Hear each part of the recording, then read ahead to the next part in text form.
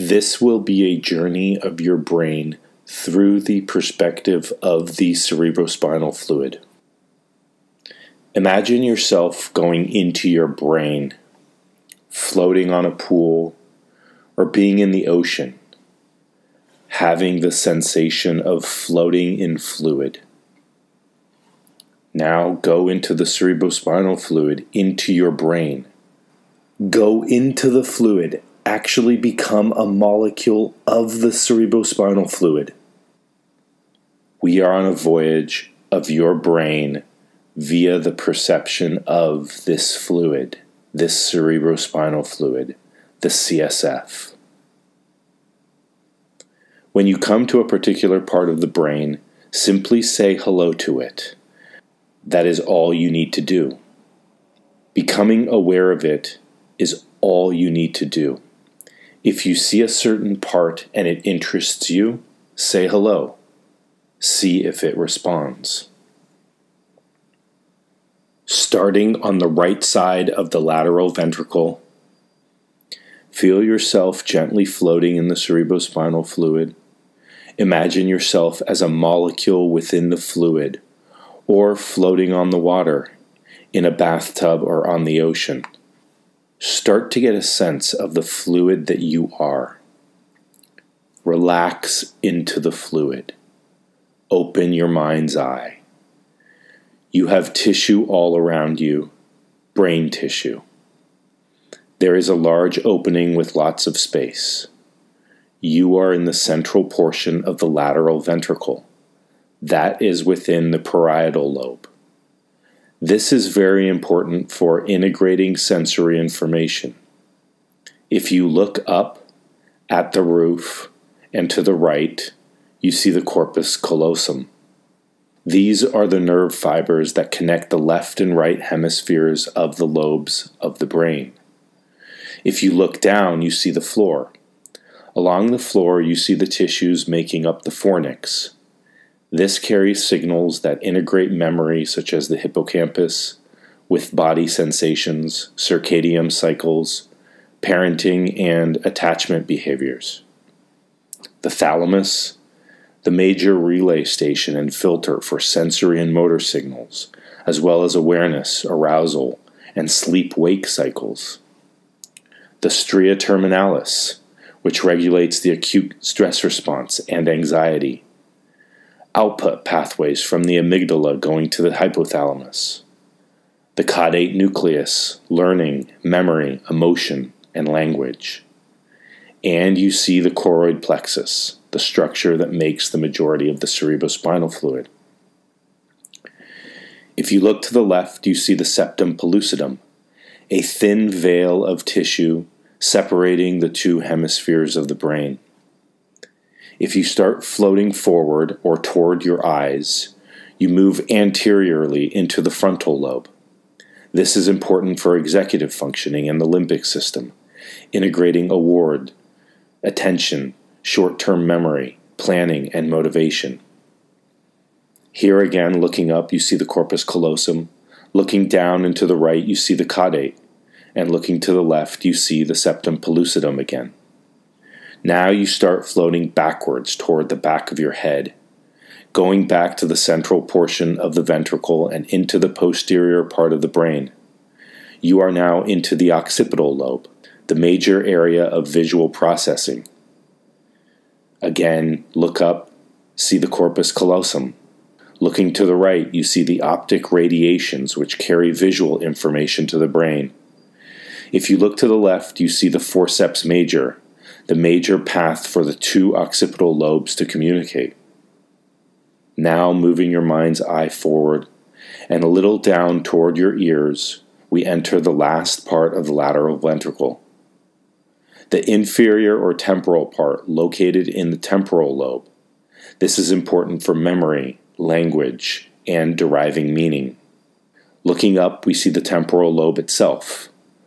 Looking straight ahead to the end of the ventricle, we see the amygdala. This is important for processing of memory and emotional reactions.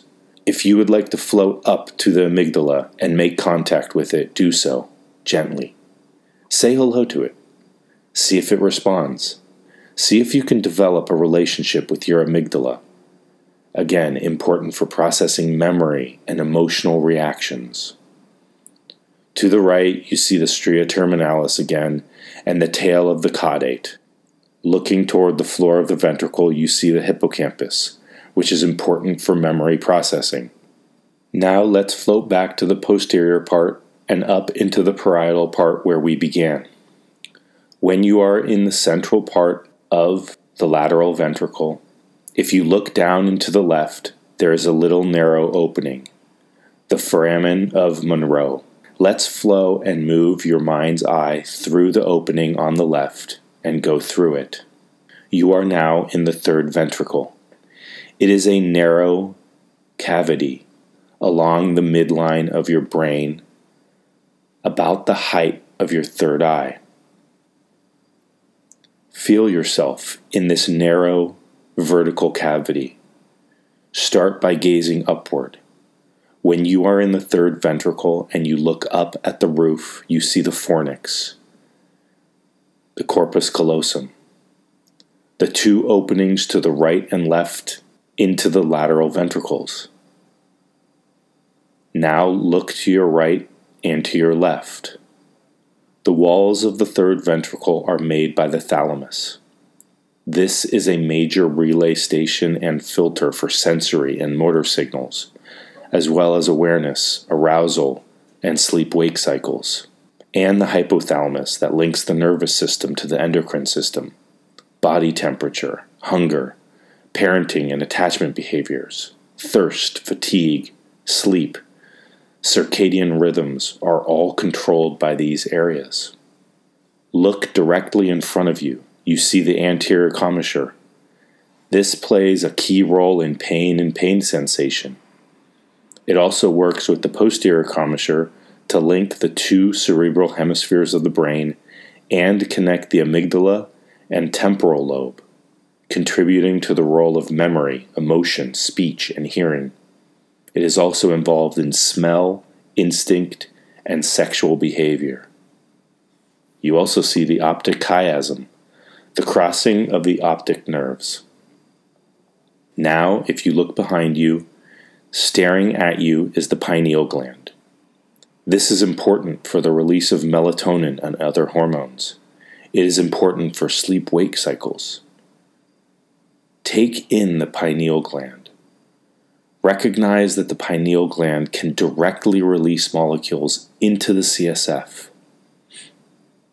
Go say hello to your pineal gland. Gently nudge it. Say hello to your pineal gland. See how it responds. Now look below you to the floor of the third ventricle, and you will find what is called the infundibulum. This is the connection between the hypothalamus and the posterior pituitary. It releases oxytocin, the love hormone, and vasopressin for water retention, vasoconstriction, social behavior, sexual motivation, and bonding. Now look down and a little to the left of the brain at a single narrow opening called the aqueduct of Sylvius, or the cerebral aqueduct. Go through this narrow opening and you enter the fourth ventricle. This is a diamond-shaped cavity. It is located posterior to the pons, which helps bridge the brain to the spinal cord and cerebellum and the medulla, which is important for autonomic functions such as breathing, heart rate, and blood pressure. And it is anterior to the cerebellum, which is important for motor control and coordination. The top of the fourth ventricle, or roof, is made of the cerebellar peduncles. These are connections from the cerebellum to the brain and the spinal cord and the midbrain. They carry nerve fibers from the brain to the spinal cord, important for motor control, coordination, arousal, and temperature regulation. Looking to the floor, you see a rhomboid shape that makes up one point of the diamond-shaped cavity. This point goes through the medulla and creates a path down the center of the entire spinal cord. Dive into this path and go all the way into the spinal cord. Now, while in the CSF, within your spinal cord, stop at the location of your heart. Connect with your heart. Connect with its energy. Connect with its rhythmic heartbeat. Connect with the love inside of you and the universal love. As you are floating in the CSF within your spinal cord at the level of your heart, slowly gaze up your spinal cord. Look at the hollow cavity filled with CSF. See the fluid going all the way up to your third ventricle, to your crystal palace. Connect your heart to your crystal palace and see the illumination that occurs throughout the fluid. Now you can travel back to the spinal cord, back into the fourth ventricle. This is the diamond-shaped ventricle. Now you can choose to exit. You can choose to exit laterally through the foramen of Luschka. There are two of them. Or you can choose to go out medially through the foramen of Magendie. Now you are in the subarachnoid space surrounding the entire spinal cord.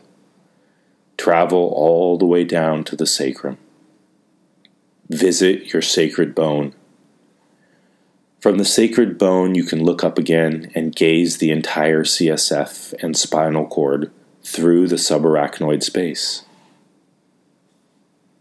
Now you can allow yourself to become absorbed into the CSF itself. Become the fluid as it gets reabsorbed into your body and returns to your entire body. And as a tiny little molecule, you will return to your heart to be integrated into your system.